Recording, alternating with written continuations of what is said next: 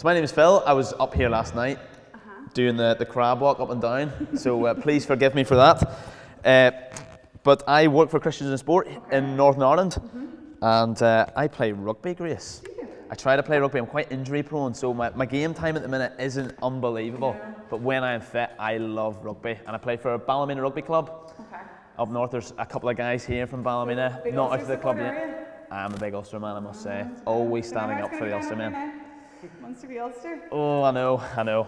But here, all the play. I mean, it's serious high standard here in Ireland, isn't it? Ireland going in the World Cup. It's going to be an unbelievable year. I have the feeling already. Yeah, very exciting. But Grace, we could chat about Irish rugby all morning, but we're not going to do that, are we? No, we're not. No, because as you just said, we have our theme. We're going to be in Mark's Gospel, or we are in Mark's Gospel.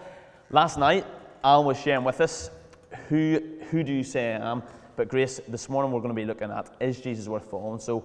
Why don't you read from us from Mark, and if there's the young people have their packs, get Mark open at chapter 1.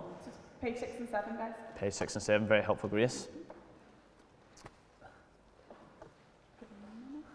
There we go. So Mark chapter 1 verse 9, the baptism and testing of Jesus. So at that time, Jesus came from Nazareth in Galilee and was baptized by John in the Jordan. Just as Jesus was coming up out of the water, he saw heaven being torn open and the Spirit descending on him like a dove. And a voice came from heaven, "You are my Son, whom I love. With you I am well pleased." And then verse 14. After John was put in prison, Jesus went into Galilee, proclaiming the good news of God. "The time has come," he said. "The kingdom of God has come near. Repent and believe the good news." As Jesus walked beside the Sea of Galilee, he saw Simon and his brother Andrew casting a net into the lake, for they were fishermen. "Come, follow me," Jesus said, "and I will send you out to fish for people." At once they left their nets, and followed him. When he had gone a little farther, he saw James, son of Zebedee, and his brother John in a boat, preparing their nets. Without delay he called them, and they left their father Zebedee in the boat with hired men and followed him. Brilliant. So Grace, the question we're asking this morning, is Jesus worth following? But when I say that word following, Grace, what's the first thing that comes to your mind? First thing that comes to my mind is social media, Instagram, Twitter. Followers, following. Anyone else get that when you hear the word followers and following? Yeah, a couple of nods. Grace, 30 seconds, and for 30 seconds with the person next to you, I want you to discuss who is the one sports person that you should follow on social media, okay? Who's the one person? Couple of reasons why. 30 seconds, and then Grace is going to share who she thinks, okay? Discuss.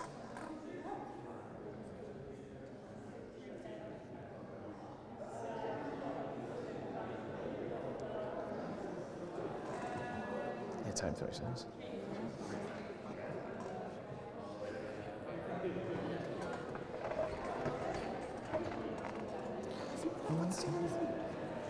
Say again? This one here I think is a bit broke. This one's, I think it's a wee bit broke. It's saying it's finally nice. Okay, there's your 30 seconds up. Grace, 30 seconds up. Tell all the young people here. I know we can talk about rugby for ages, but actually one of my favourite people to follow on Instagram particularly is actually Cian Healy. So he's one of the Ulster players. Nice. Everyone here know Cian Healy? Yeah, a couple of nods. Yeah. The reason why I actually like following him is one, yes, because he's a great sports person. He competes at a very high level. Yeah. But also he's another side, and he actually is really interested in kind of crafts, and at the moment he does kind of handmade knives and stuff like that, and he does kind of wood carving, and it's really cool actually that he shares that on social media, and it's just it makes him just seem more like a real person really. There you go, Cian Healy. See the two reasons there why you follow him, Grace. You said because of who he is. Cian Healy, what a player, Lions Test player, unbelievable Ireland veteran. And because of what he offers. Because he's not just Cian Healy, he's going to show you a different side of him. He's going to show you what he gets up to. He offers this knife crafting business of all things. He is worth following because of those two things, because of who he is and because of what he offers. And this morning, Grace, I want to take those two things, or we're going to be looking at those two questions, or two kind of aspects, and applying them to Jesus. So we're looking at who is Jesus and what does Jesus offer. And then at the end, we'll see, is he worth following? So here we go. Who is Jesus? Do you know, in the passage that you just read, Grace, we get a headline or a declaration of who Jesus is right off the bat. We don't need to look for any clues at all. Grace, why don't you read us out there in verse 11? So verse 11 says, And a voice came from heaven, "You are my son, whom I love. With you I am well pleased." Here we go. Straight off the bat, we get this statement, this declaration of who Jesus is. But notice something here. This isn't Jesus talking about himself, is it? This isn't Jesus' bio or he's not blowing his own trumpet. Someone is making this declaration about him. And it comes from someone real important, Grace. Someone with real authority throughout life. And Grace, in sport as well and in life, it really does matter about what people say about us, doesn't it? So I mean, think of it this way, okay? Say I am playing for Ballymena, I'm back home, I've had a game, I've managed to play the full 80 minutes for the first time in ages. I've walked off the pitch, and lo and behold, my mum comes up, she's been watching the game, and she comes to me and says, "Phil, you played amazing." She'd probably call me honey, give me a wee hug, and I'd be like, "Ooh, okay, thanks, Mum." But you know, Grace, I would be, I think, not a wee bit, very misguided to actually think I've played amazing every time my mum tells me. And don't get me wrong, I don't want to sound really harsh here, my mum. I love it when she comes and watches my games, but she doesn't really know loads about rugby. And I know you're maybe like, "Oh, Phil, don't be harsh," but like, she's never coached before, she's never played the game. She knows the rules a bit, but if she comes and tells me I've had an amazing game, I'm not really going to think I've played that amazing. Even if I came off, I'd missed every tackle through, every line out not straight, my mum would be like, "Ah, Phil, you were great." But let's say the same game, I walk on past my mum, Joe Schmidt comes running towards me. Now, Joe Schmidt, if you don't know, he's the head coach of the Irish rugby team. Serious good coach. And he comes over to me and he says, "Phil, you were amazing." Oh. Grace, let me tell you, I would be absolutely buzzing. Joe Schmidt, one of the best coaches in the whole world, top of the game, has came and said, "Phil, you were amazing." Well, you know what? He is a man with authority. He is a man who knows exactly what it takes to have high standards in rugby. And if he's going to come and say, "Phil, you played amazing," then I can be rest assured that what he said is true. I can be proud and think, you know what? I must have had a pretty decent game here. And you know, in this passage that we've just read, we get this declaration, as we said, from someone in authority, and we get a couple of glimpses of who that person is. Look at verse 10. Just as Jesus was coming out of the water, he saw heaven being torn open, the Spirit descending on him. Verse 11, and a voice from heaven. You see who this person is, who's making this declaration about Jesus? This person is God. The one who's making this declaration about Jesus is God himself. And do you know, God has immense authority. Because the Bible tells us that God is the creator of all things. Alan shared with us last night. He is the one who holds the universe together. He has sustained everything that has ever been made, ever and always will. He is supreme authority over everything in this universe. And you know, because he is God, what he says about Jesus really, really matters. And here in this historical account of Jesus' life, we get to hear exactly what the one with supreme authority says about Jesus.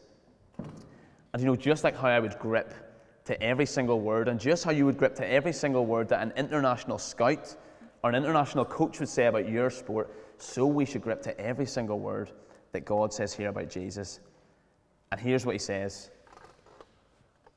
"You are my son, whom I love. With you I am well pleased." Grace, three big things there. Point them out for us. What are the three big things that God says about Jesus? First one says that God says that Jesus is his son, so it's God's son. Second one is whom I love, so God loves Jesus. And the third one is, with you I am well pleased. So God is really well pleased with Jesus. Absolutely. And we're going to break those down in just a sec. So let's look at the first one. Jesus is God's son. Grace, you'll have parents. We've all had parents.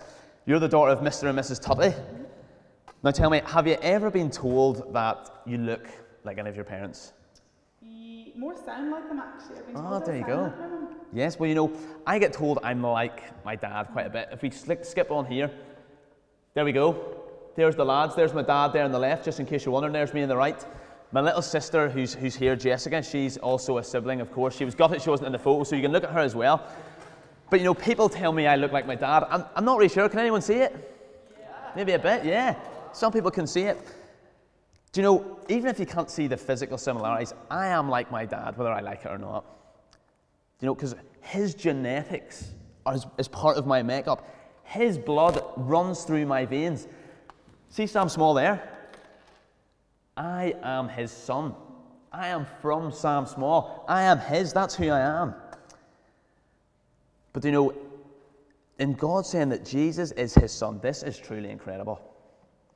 Because Jesus doesn't just have the genetic makeup of a Jewish man 2,000 years ago, but Jesus actually is the Son of God. Now remember who God is, Grace. God, who is the supreme authority over everything in the world, the one who has created everything. Jesus is his son. And you know, Jesus is exceptionally like his Father. Exceptionally like him. Remember the memory verse we sang last night? And we did last night, and we danced to last night? Remember that line in it? God was pleased to have his fullness dwell in him. Grace, that is absolutely amazing, isn't it? The fullness of God dwells in Jesus. Here's what we're saying this morning. This is what Mark is saying. That Jesus is the fullness of God. He is God in the flesh. That's mad. But you know, as you'll see throughout this week, as we unpack Mark's gospel and we look at Jesus' life, we will see that Jesus was unlike any other man. You will see the extraordinary things that he did in his life and what he did through his death. And you know, I hope that all of us will see that he was not an ordinary man, but he was and is the Son of God. So that's the first thing we see about Jesus. Who is Jesus? The Son of God. Second thing, Grace, tell us, what's the rest of the verse say? So it's whom I love, I think is the next bit. Yep. Whom I love, with you I am well pleased. Remember who is speaking here about Jesus? It's God. And here God is giving his full affirmation for who Jesus is. He says, you are my son, I love you. With you I am well pleased. And you know, that word well pleased, sometimes I read that and I'm like, someone told me I'm well pleased with you. I don't know how buzzing I'd be. But you know, we completely miss what God's actually saying here. Think of it like this. Think of your own sport. You know that player in your sport that you just cannot get enough of watching? You sit up all night watching highlights video after highlights video. Maybe in football it's Cristiano Ronaldo, Messi. If it's rugby, it could be Brian O'Driscoll in the past. It could be Kieran McDonald in GAA. That player that when you watch, you're just like, they are unbelievable. They would be the first name on my team sheet every time. An utter joy to watch. They make the game look class. And when you watch them, you are just like, they are amazing. Anybody get that feeling? We know those players. Do you know, Grace, I think that's just a snippet of what God thinks here when he looks at Jesus. Because he looks down at his son, he sees his life, he sees what he's came to offer and everything he does, and he is just filled with joy as he looks at his son. He is utterly satisfied looking at Jesus. He is just like, you are amazing. You are my delight. I am well pleased with you. So here's Jesus, Grace. He's the Son of God. God loves him and he is well pleased with him. That's who Jesus is. So if that's who he is, Phil, what can he actually offer? Yeah, so that's the two things we're looking at. Who is Jesus? What does he offer? Here's what Jesus offers. Verse 14 and 15. Read it out for us there, Grace. After John was put in prison, Jesus went into Galilee, proclaiming the good news of God.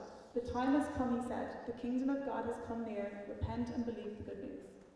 So here's Jesus, and he comes and he says, I'm offering you good news. Look down at your passage. What's the good news? The kingdom of God has come near. What on earth does that mean? Do you know, when Jesus here talks about the kingdom of God, Jesus is saying that he is bringing the kingdom of heaven. Jesus says, I am bringing heaven near. I'm bringing heaven to people. This is what Jesus offers. He brings his people heaven. And as we will see throughout the week, we will read and find out that Jesus is bringing heaven to his people through what he accomplished on earth, through what he did in his life. And how do we accept this offer? Jesus says, repent and believe the good news. So, Phil, you just told us that Jesus offers us heaven. Yes. Yep. And then the last thing you said was repent and believe. But what does that repent and believe actually mean? Yeah, it's quite a funny word, isn't it? It's not one we use every day. Repent and believe. Great question.